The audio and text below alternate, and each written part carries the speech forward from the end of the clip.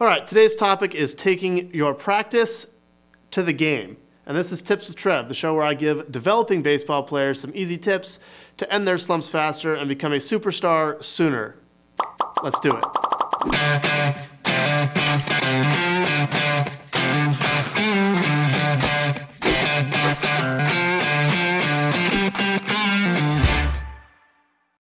Okay, the first thing that you need to do to take practice to the game is to make practice a lot more like the game. Make it harder than the game. This can come in a lot of different ways. One really good thing that I can recommend is to create a small game to work on a specific skill set, compete, have some distractions, have some people, mocking you or talking crap to you or whatever the case is to simulate the fans, have some noise, interrupt the game, and take your mind off it, do a math problem or something like that that makes you think about something completely different, then come back to the activity. And when I talk about a game, what do I mean? It can be like for a pitcher, it could be a command game. If I'm working on my command of a fastball and I got a buddy with me, or even if I don't, but preferably you have someone there that you're training against or you're training with, let's create a game. First 1 to 10, hitting this specific spot wins something, has to take the other guy to dinner, or back in the day, we used to bet paintball shots on it. So the loser would actually have to stand there with his back to the person and get shot with a paintball gun with no shirt on. But this is about raising the consequences in practice so that there's actual repercussions if you don't win. So it's training competition. It's training the actual skill that you're trying to train. It's training under pressure with consequences, with repercussions, like I said, for not winning. So this is super important. It could be, let's say, if you're fielding ground balls, if you're working on trying to field ground balls, it could be, you and your buddy are trying everything you can to make the person bobble it. And whoever can get 10 clean catches in a row with their feet set and something like that wins. Or perhaps you have to start with your eyes closed, and as soon as someone says go, you have to open them up and catch the ball. There's a lot of different ways you can make little fun, creative games centered around a certain skill set, a certain specific skill that you're trying to practice. Then you learn the skill better, your brain learns the skill better because you're actually playing, you're enjoying it, you're having to be creative. It's not just the same thing over and over and over, so your brain can kind of check out and you go on autopilot. You don't learn anything that way. So that's the first thing that you have to do. Make practice more like the game, make it harder than the game. The second thing that's important to talk about is getting live practice reps. Okay, so this could be a hitter facing off against a pitcher, where the hitter is specifically trying to work on not swinging at let's say not swinging at sliders out of the zone, but swinging at sliders in the zone. And the pitcher can work on commanding his slider. And then you can create a little game out of that. Okay, who gets more swings, who accomplishes it more often? The pitcher throwing it for a strike and the hitter doesn't swing, that could be a point for the pitcher. The pitcher throwing it out of the zone and the hitter does swing, that's a point for the pitcher. But if the hitter lays off a slider out of the zone, point for the hitter. Okay, who's going to get to number 10? Who's going to get to 10 points or 20 points first? But that way you're actually seeing live pitching as opposed to a batting practice pitcher standing up there and flipping stuff, and that's not the same speed, it's not the same delivery, it's not the same spin, doesn't have the same type of movement.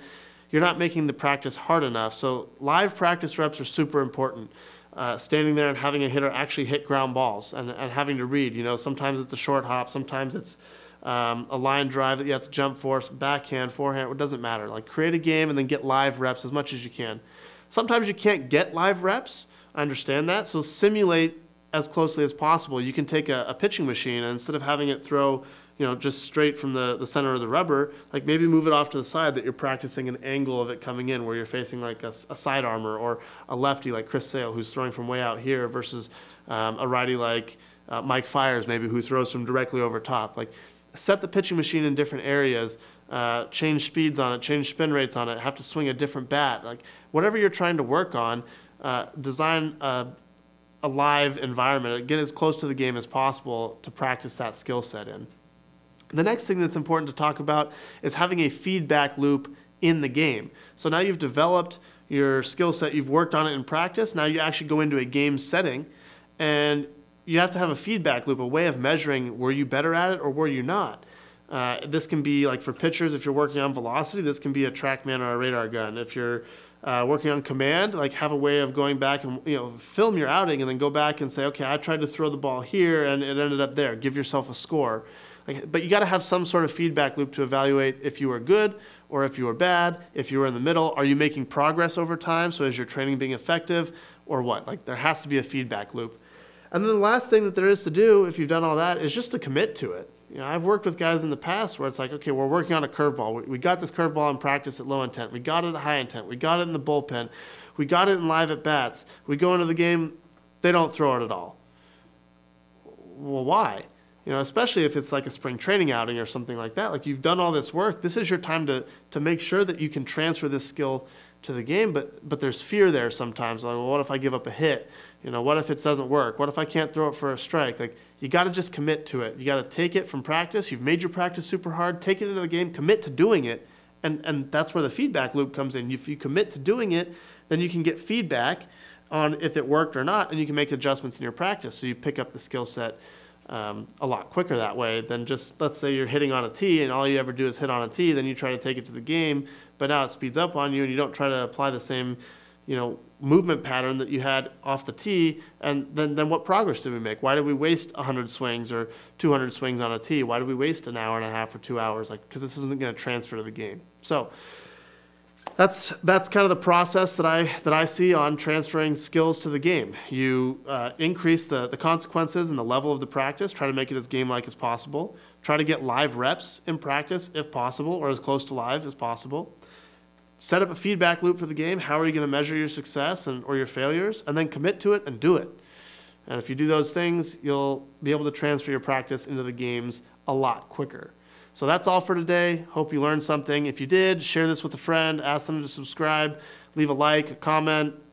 Let me know if there's anything else that you're struggling with, if you'd like to hear more about a specific topic, whatever it is. I make these videos for you guys, try to help you guys out, give you some inside information. So if you did find this video helpful, if you could share it with a friend of yours and ask them to subscribe or let them know this channel exists, that would be great. It would really help me on my goal to getting to 100,000 subscribers by the end of the year.